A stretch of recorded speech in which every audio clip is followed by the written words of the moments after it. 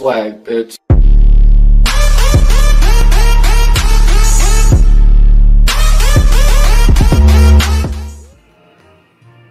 Hey there guys, as you can see in the title, it says 3.7 liter evap canister. Well, it is either a carbon or a charcoal canister. What happens with these canisters is it regulates your gas mileage. So this one was going bad. As you can hear, it's half empty. This one's a lead brick, you can barely hear it even shake. This one's the brand new one for 60 bucks out of the junkyard because these usually do not go bad. Basically what happened was this one had a hole in it and started leaking out the one day, so I taped it up and then I did resin today because I needed a new one because I filled up my truck 2 days ago and it ate a whole tank of gas in 2 days. And I was only driving 13 miles and 13 miles back. So 13, 13, and then 13, 13. So I replaced it for $65. Usually these are $155 brand new online, but if you have to order from a company, it is usually $300 to $350 usually. So basically I'm just recording of what they look like outside, what sort of new looks like, and what old will look like. Alright. I will be showing you guys how to put these on in 2 seconds. Okay there guys, so basically what I'm about to show you is how to put your evap canister back inside here. So this is your gas tank right here. This is where your carbon canister goes, your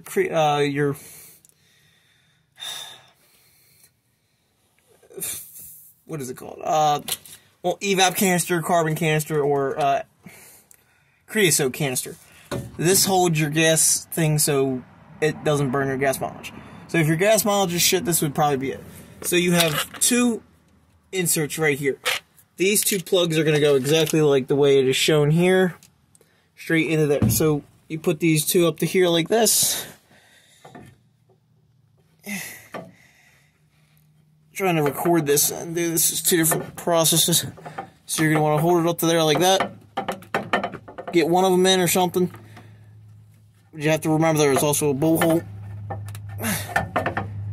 It's going to be a little bit of a pain to get one of them or 2 of them in there. Give me 1 second here and I'll shut the recording off and put you guys back to where you can see. Alright, so as you guys see here, there are 3 hoses that go into here. This big one goes into your evap pump. Your evap pump's going to go on the top one. I didn't put the bolt in yet. This is the usual one that gives you the sensor code in your truck. This hose will go bad eventually. But I have a plastic line now for it. That one goes over the bottom. This one goes directly into the intake, as you can see there. But this evap pump puts the more canister of the fuel. It's a whole different complicated system. But basically your 3 hoses go in there like exactly like that.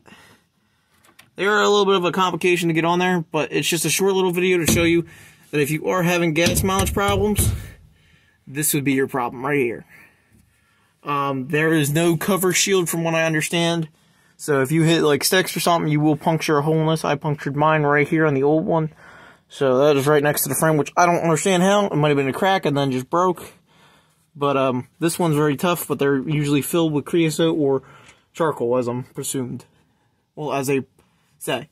So as you guys see, I have it pretty clean underneath, which is why I'm trying to get it lifted before anything else happens. But yeah, it's a cool truck. I love it. I love this truck. But you guys, here, and I got an Allen transmission, which is nice. I just put that in. They come black. A little tougher than usual transmission. So yeah. Alright, let me get this thing in there, and then you guys can get on with your day and hopefully install your own. It is a 3.7 liter. They do change the years of these with the 3.7 liters. It's basically it's anywhere from 01 to 04. Mine's an 04. These are not interchangeable between the 5.7 liter, the 4.7 liter, or the 4.7 liter, or the 3.9 Magnum. They are not interchangeable. You could slide them onto this. There were zip ties on this one. I have to put zip ties back on that one just so But it is a tight fit. They're going on pretty decent right now, but they have to go all the way on. Just remember that. So, yeah, when I put the nut on, this will be done for the night. Alrighty, guys. I hope you enjoyed the video. I hope it helped you out in your little process or little job or work, whatever you had to do. And I hope you guys have a wonderful and beautiful night. In the video you just watched, I have it's either called an EVAP canister, a charcoal canister, or a carbon canister. It's 3 different names for it. I will say this right now. If you live anywhere where you have retards working at AutoZone or fucking Pep Boys or even Advanced Auto, because I know there's AutoZone and Advanced Auto, them motherfuckers said, oh, well, this doesn't exist. How the hell are you going to tell me a charcoal canister or EVAP canister or even a goddamn carbon canister doesn't exist when I'm looking at the part online and I gave you the part number? How are you going to tell me it does not exist? I was very, very angry with AutoZone, Pep Boys, and Advanced Auto. Napa, however, I will say I have always had good reviews from Napa, and I will always be giving them good reviews. They can tell you every goddamn thing about a car because they have the old people working in there, not these young-ass kids that don't know jack shit. No offense. No, it's my own generation, or a little bit older than me, but if you don't work, if you work at an auto parts store, you think you would know a little bit about cars. Like, the fuck? Like, I grew up working in cars, so I did my shit. But, no. This EVAP canister, well, it's called a carbon canister, I'll just use the proper name for it. It is usually $155 online, depending on what year you use. I know mine is the 3.7 liter 2004. So mine is different. You can only use the years from 03 to 04. Because apparently they have three different hoses. So, as the one video you saw on there where the hose is connected into another hose, that is because it was set up for a different canister. So that's the canister I had to get.